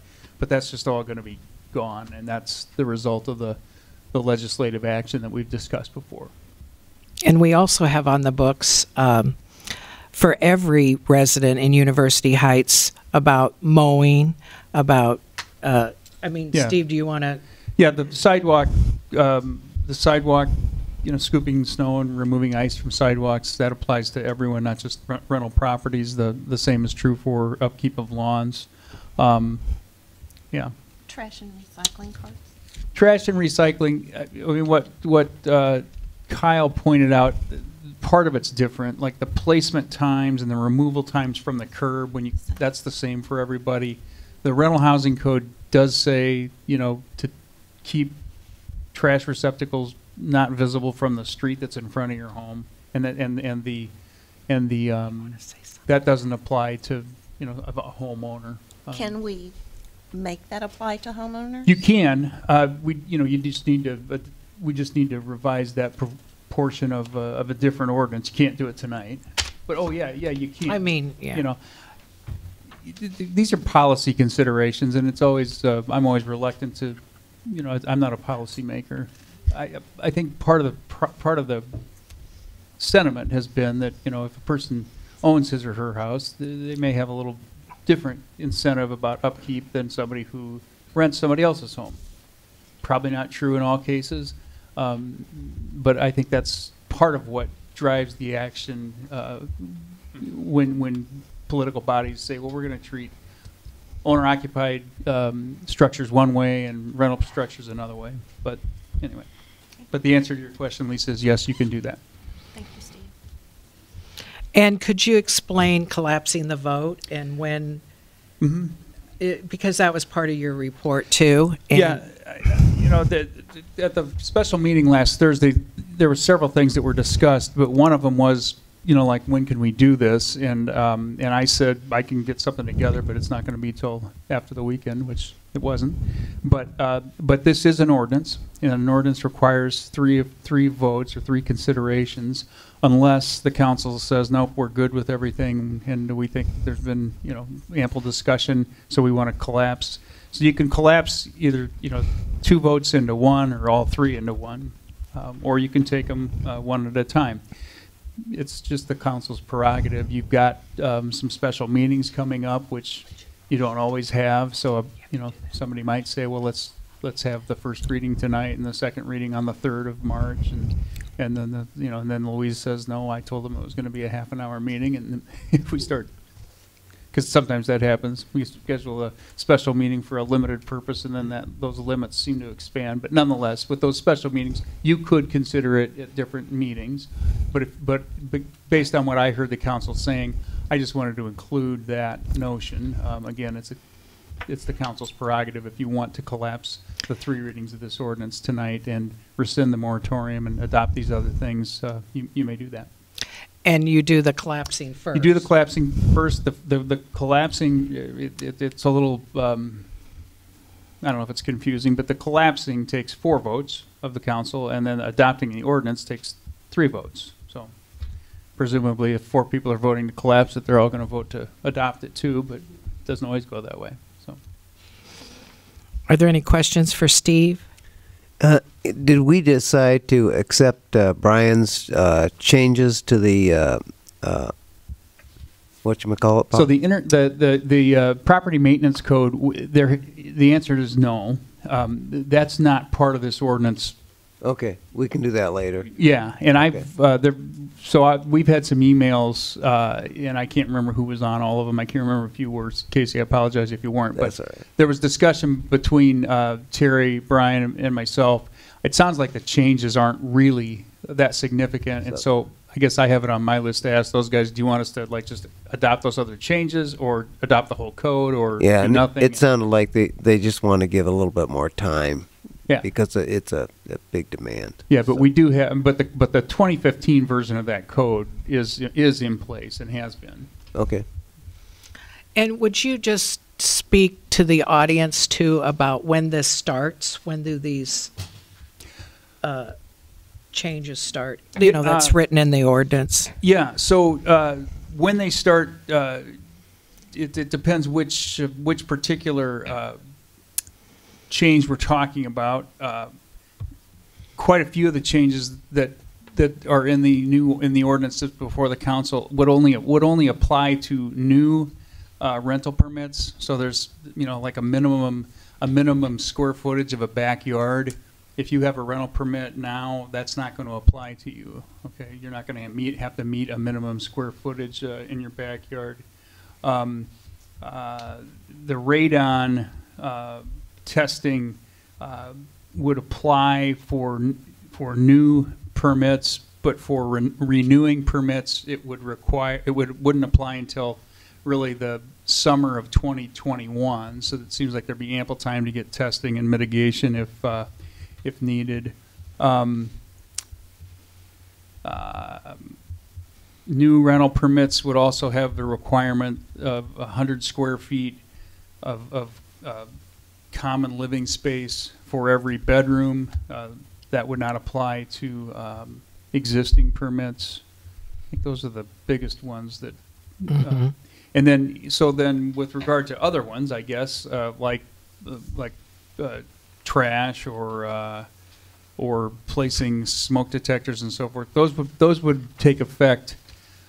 I mean, the ordinance takes effect immediately, but they really wouldn't take effect until rental permits were actually renewed. So our rental permit term is August 1 to July 31. So they really wouldn't take effect until you were applying to renew, and you'd get the thing saying you have to show us a diagram of where your smoke detectors are, where's your CO detector, and some things like that. So if that answers your question. Yeah, thank you.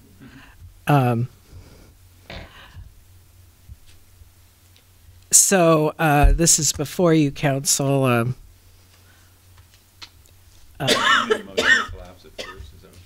Yeah, I mean, I moved to collapse the readings from 3 to 1, that being just tonight. So you move to suspend the requirement that a proposed ordinance be considered and voted upon for passage at 2 council meetings prior to the meeting at which it is to be finally passed. You took the words right out of my mouth. That's what I was thinking. That's what I was heard like, you come say. on, Lisa, help me out. Sorry. You were doing that. Well, and so that's a motion by Casey. Is there a second? I'll second. Second by Bobby. Discussion. Roll call, yeah, you got a discussion? Just very quick, just let's Sure. do it. I don't see any downside to Lisa's concerns about applying it to owner-occupied as well as rental properties. So if we can change that at some time, I'd like to. I see. Any other discussion? Okay, roll call vote. Cook, Aye. O'Sullivan. Aye. Swales. Aye. Moore. Aye. Scott. Aye. Carried. Okay, and now we have before you for the consideration of number 245, amending the rental housing code with respect to certain parking, health, and safety issues, minimum area requirements, permit application, contents, and related manners. Is there a motion? I'll make the motion. Motion by Lisa. Second by Bobby. Discussion. Roll call vote. O'Sullivan. Aye. Swales. Aye. Moore. Aye. Scott. Aye. Cook. Aye. Carried. Okay, so with that, as Steve said, the moratorium's lifted today. Yeah, it has to I be mean, published. but tomorrow, yes. published tomorrow. Yeah. So after publication, then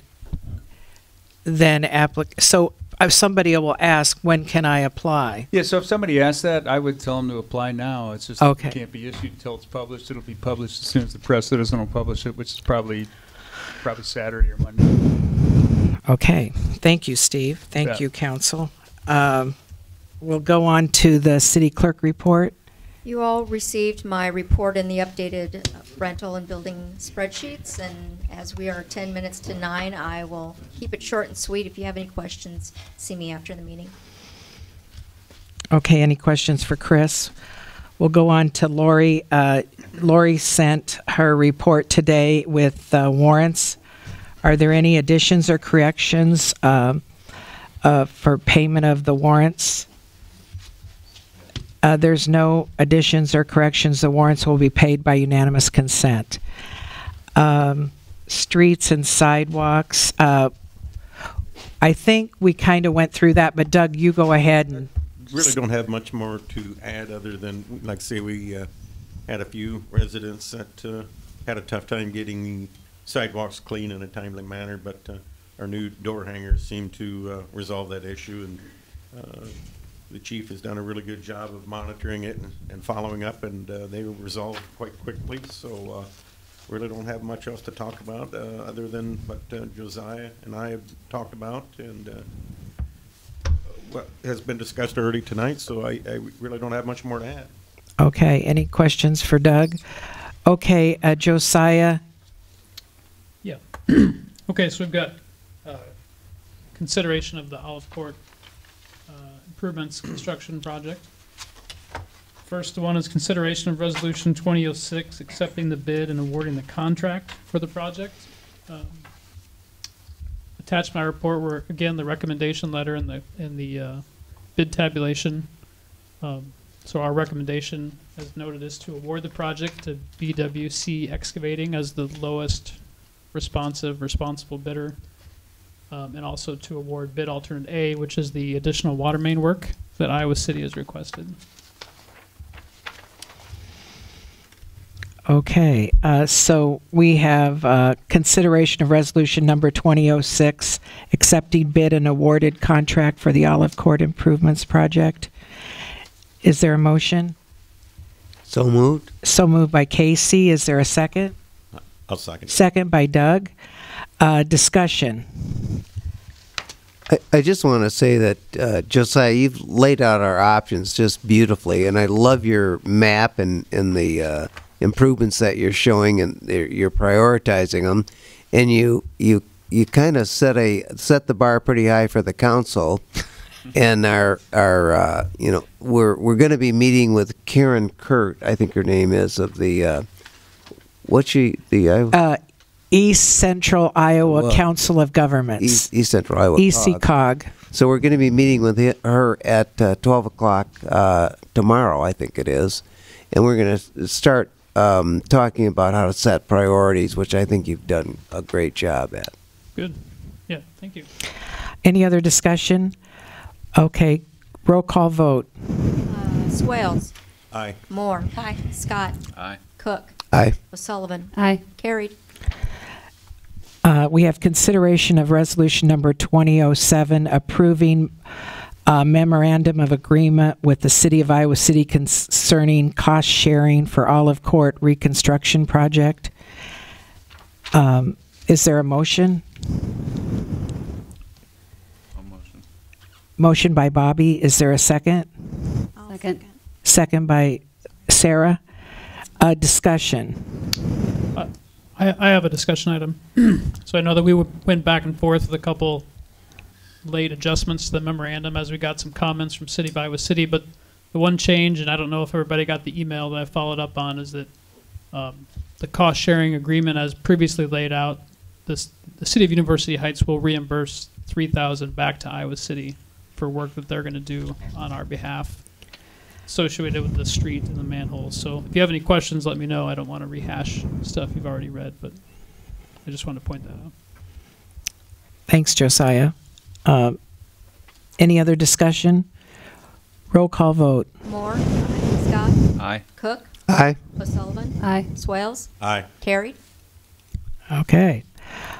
Well, this is wonderful to get this project going. It's been at least, I don't know, something like 11 to 12 years ago. Was it that many, Josiah? That's when the agreement was made with Jeff Hendrickson, looking towards the time when the street would be rebuilt. Yeah. I mean, it's so wonderful to get this going this year. And the other thing we need to do is contact the Hendrickson group, the Lytham condominiums in the, it's the Horseshoe in the area. We talked to them, and we should send them a letter. Right, we've done that before, and I haven't run into anybody to tell them yet, but I'm very excited about this project. I know they will be too. E-government. Lisa, you sent a beautiful report. Makes mine look bad. Color pictures.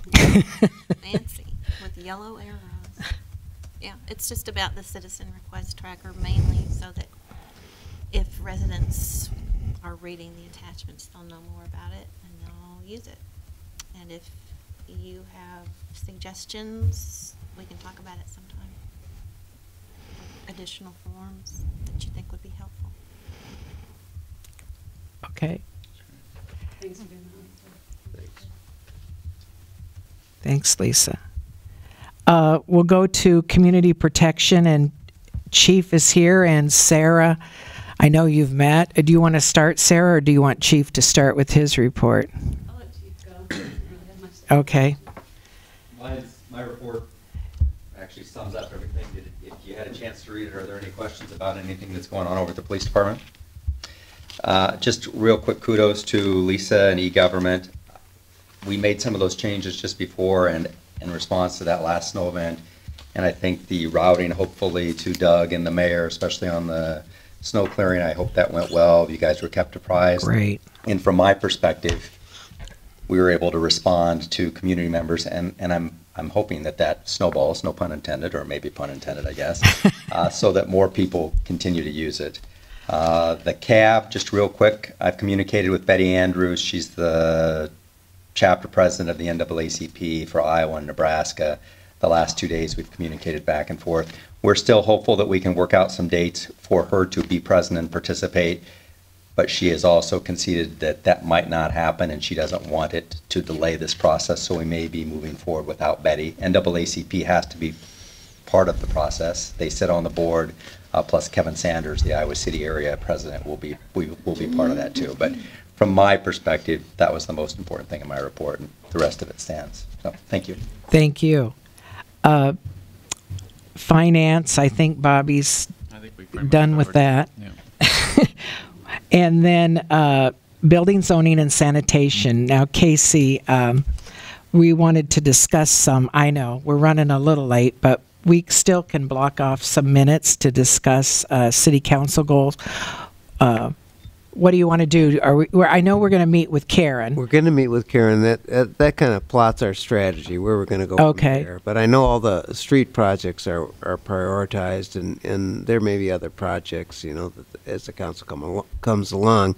What we're hoping to do is discuss priorities. We're not making priorities. And frankly, when we got a 30-minute meeting scheduled, a special meeting in March, what I'm hoping is that we can extend one of those meetings so that we can talk about priorities.